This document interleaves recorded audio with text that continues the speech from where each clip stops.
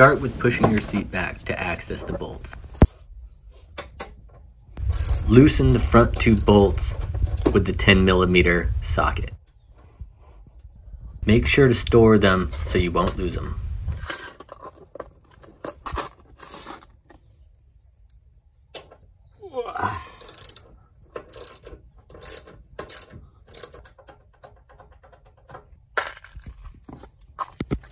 Then move the seat forwards to access the back two bolts.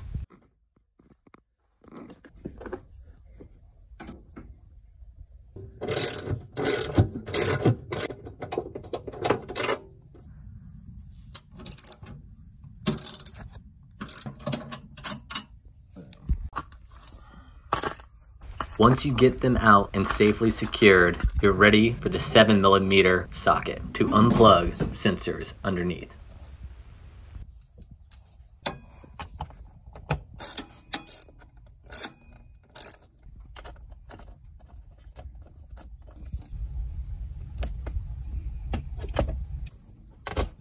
Once it's fully unplugged, you're ready to remove the seat.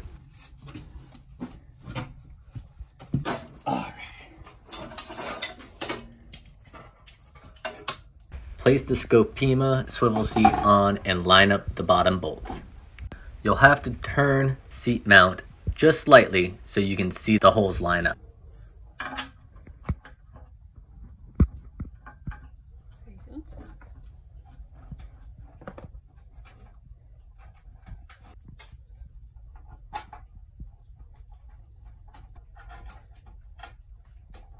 That issue, as so many do have, where just can't quite. Our seat mount didn't perfectly line up, and we tried what we could, but we're scared to actually strip the bolt.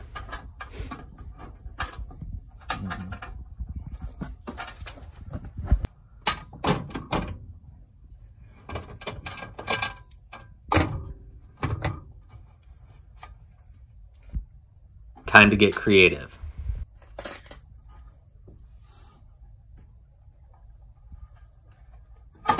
Oh, that's heavy. The mallet did not work. Let me try to put it just into this one now, first. See, now it's totally off over here. We didn't want to drill a hole into the brand new seat mount, so I came up with this idea to use the vehicle's jack to stretch out the box, being extremely careful not to pop the welds. The jack's bottom was just slightly too big, so I had to use wooden spacers that could fit.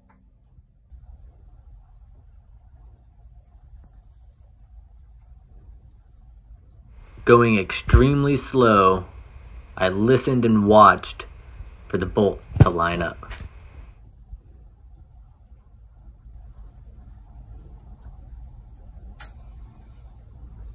Careful. I think that's the wood.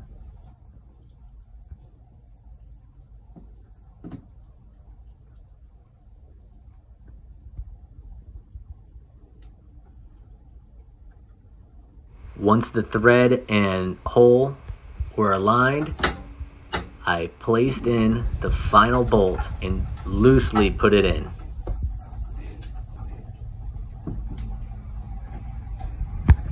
Once I was sure it was in, I cinched them all down as best I could. Remember to alternate bolts to make the mount the most secure.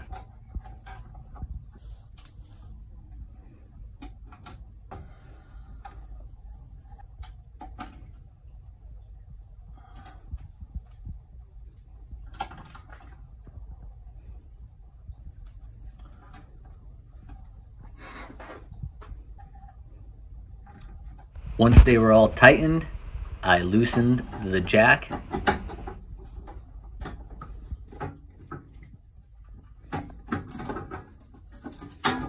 and it worked.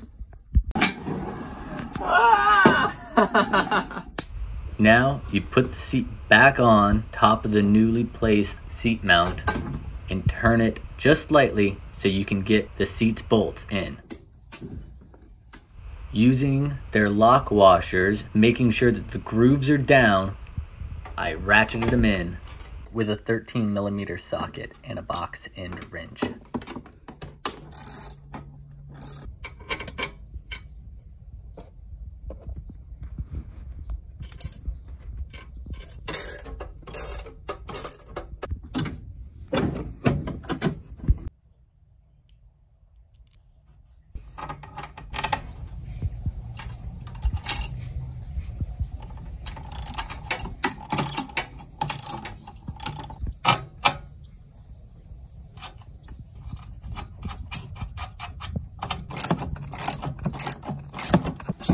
You now have to remove the car seat safety belt attachment.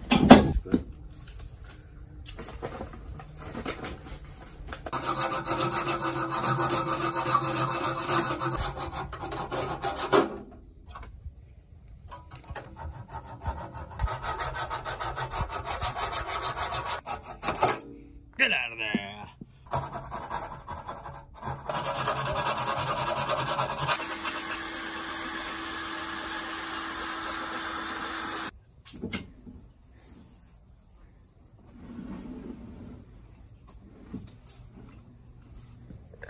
We paint it after vacuuming up the shards.